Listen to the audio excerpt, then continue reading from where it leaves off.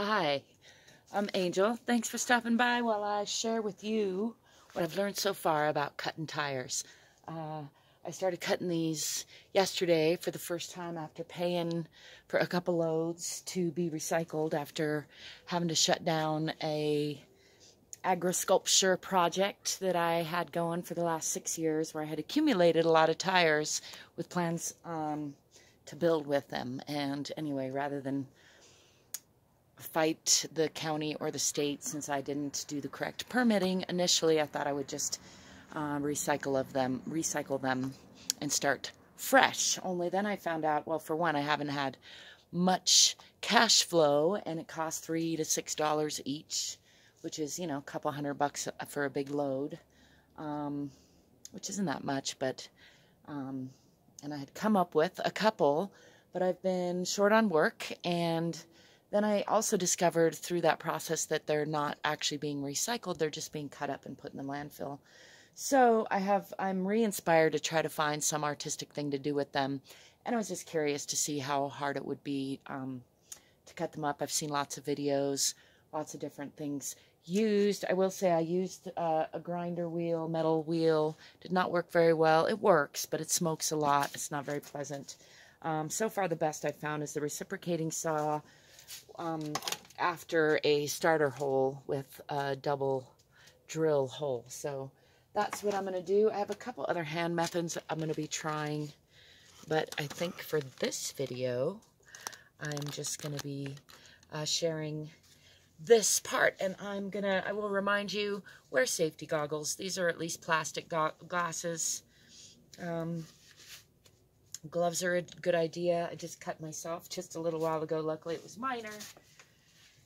And I just have one power supply, so I got to switch back and forth, which is probably good because it keeps me from having too many tools out of hand. I'm going to drill a couple holes on here, flip it over, drill a couple holes, do the other tire, and I'm probably going to pause you after just a brief demonstration of how loud and how long it takes to drill one hole.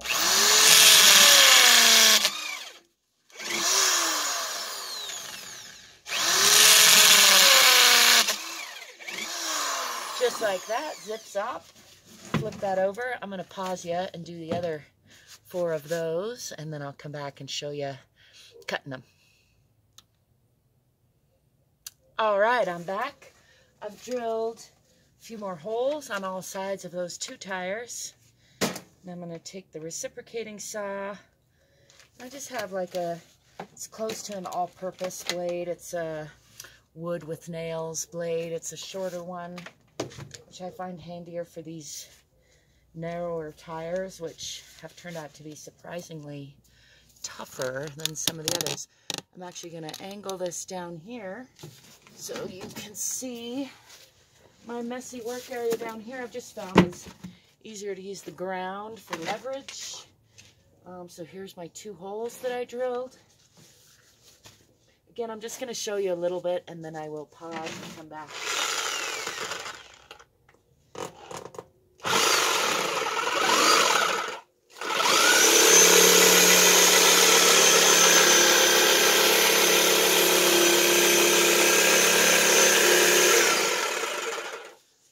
There you get the idea. I'm going to go on around, flip it over. I'll show you a little on the other side because it's a little trickier. And already I have a hard time finding the right line. I think it'd be a little easier if I was off this tread, but it does make it easier to think about cutting it through and having a flat piece to come on the outside of that round. So it just depends on what you're going to do with them, where you want to cut them.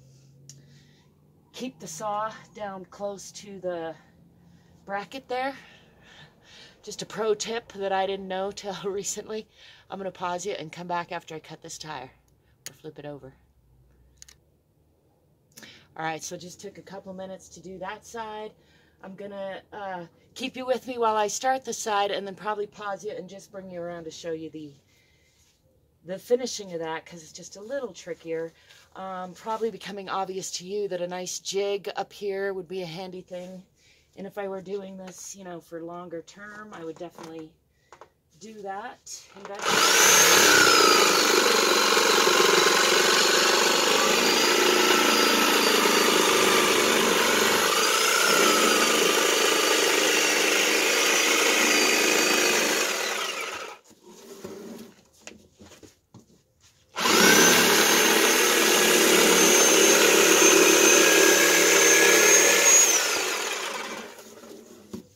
guess I'm just keeping you with me for this whole part.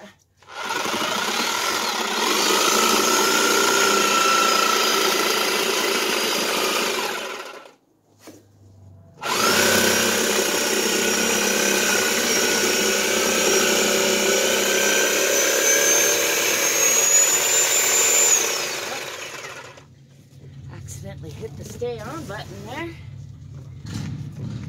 As you can kind of hear, it's more or less difficult depending on how much into that tread you get, where there's all kinds of steel and other bands, but also this part is now almost completely detached, so it gets a little trickier again where the right jig would come in handy.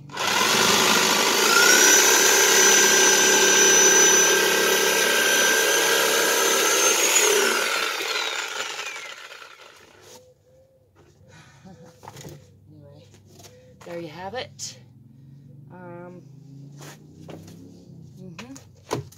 Let me know if you have any questions. Let me know if that helped. Check out the description for ways you can connect with me.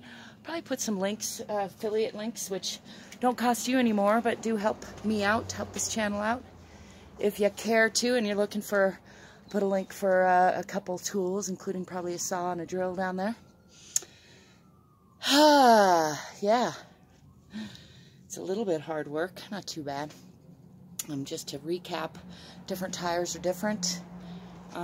If your area does recycle tires, I encourage you to properly recycle them. I am going to properly dispose of these, but in my county they actually just put them in the landfill after cutting them up, so I'm going to see if I can find a better use for them before I resort to that, but worst case scenario, that's what we'll do. I welcome your questions and comments. I thank you for your support.